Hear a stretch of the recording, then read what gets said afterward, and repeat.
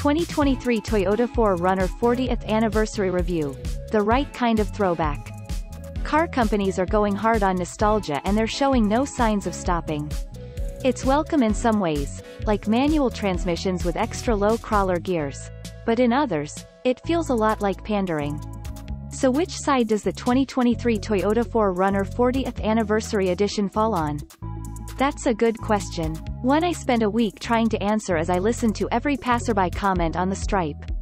In most ways, it's a regular 4Runner, which is already a tried and true throwback. The body-on-frame 4x4 has ridden atop the same platform since the 2010 model year, meaning it hasn't seen real fundamental change since it was closer to its 25th anniversary. Some harsher critics will knock Toyota for that, but I'm in the camp that believes much of the 4Runner's charm hangs on its traditional layout. It still has a 5-speed automatic, for goodness sake. In short, the 40th Anniversary Edition feels Toyota solid and everything about it seems familiar because it is. There's enough to set it apart visually from the other 4Runners out there, and it's an endearing throwback to those of yesteryear, especially if you owned one way back when. Just know that it costs a lot more than it used to in the 80s. No one is looking at Toyota for what's new in the 4x4 space. That's not necessarily a bad thing, though, especially since the automaker represents proven performance in the off-road world. Toyota has already electrified its full-size Tundra and Sequoia. The Tacoma and 4Runner are next, but just not yet. As such, this 2023 model is something people, media included, love to dunk on for its ancient underpinnings. I don't really feel that way. With the 40th Anniversary Edition, you're essentially getting in State Route 5 Premium and paying an extra $2,630 for the aesthetics.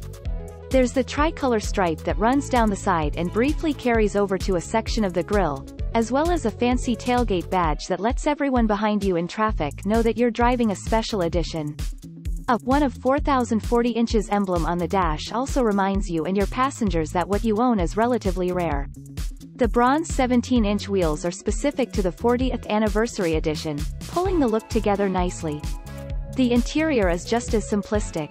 There are big knobs for the HVAC controls, quad spokes for the chunky steering wheel, and even an easy-to-read digital clock above the top vents.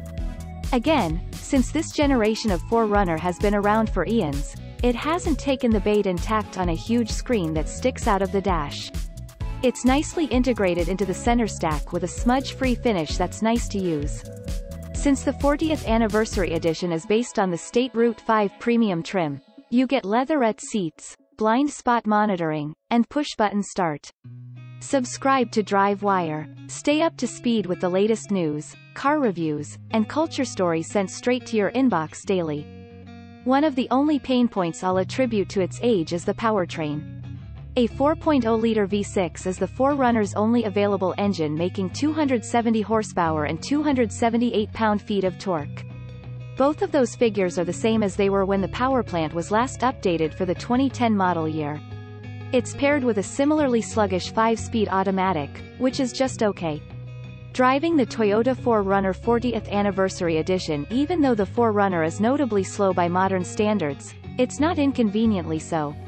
You're more than able to maintain highway speeds with it and soak in the Toyota's body-on-frame goodness.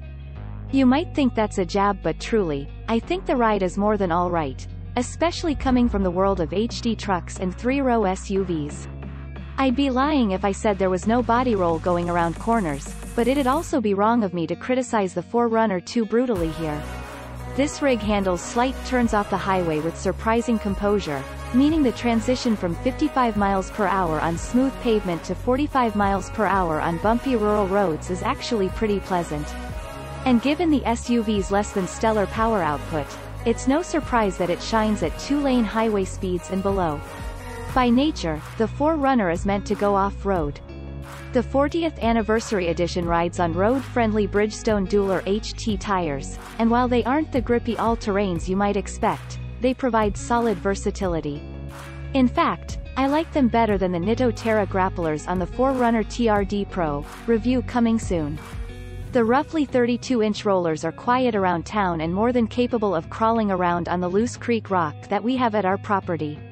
The 2-speed transfer case and a track-active traction control are what you get for traveling off pavement, No locking diff, crawl control, or multi-terrain select here like you get in more hardcore 4Runners. That's okay, though, as this was never meant to sit atop Toyota's 4x4 hierarchy. But it's plenty apt off-road even without the doodads and gadgets. Some might lament the 2023 4Runner for its incompetitive spec sheet stats. But I think the simple formula it sticks to is the main reason to buy one. Everything works as you want it to, and it probably will for decades to come.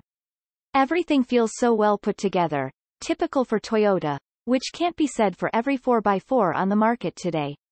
Plus, it has Apple CarPlay and Android Auto, which is really all anyone needs on the infotainment front,